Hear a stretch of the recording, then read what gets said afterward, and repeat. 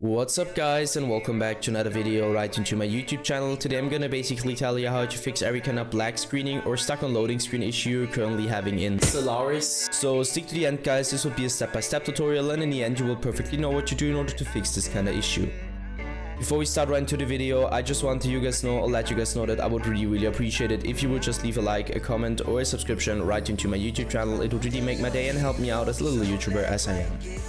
Especially subscribing would be such a big support for me guys. You would support my work on YouTube a little bit and I'm gonna really be thankful for that, and I'm gonna thank you for that. So anyways, I would just say let's get right started. So the first step I would recommend doing for everybody, or the main step, is gonna be to navigate to the very bottom left corner of your screen, where you're gonna left click your Windows symbol, and use your Windows search function in order to find Windows Defender Firewall. So you're gonna type it in, and once this one pops up, I want you to click Windows Defender Firewall. Just simply hit enter or left click it. Once it pops up, navigate to the top left corner, click onto the second link where it says allow an Apple feature for Windows Defender Firewall. You're gonna click on that, and once this tab pops up, navigate to the right hand side, click onto change settings, and go down to allow another app. After clicking onto change settings, you should be allowed to click on that.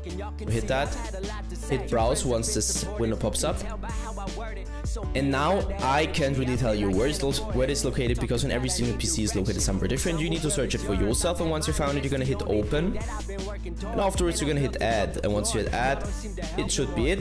You can close these tabs, and this should be it guys. I hope that I could actually help you out with this video. If it was like that, just leave a like, a comment or a subscription. I'm gonna really be thankful for that. And yeah guys, anyways, I would just say have a nice day, see you at the next one, and bye.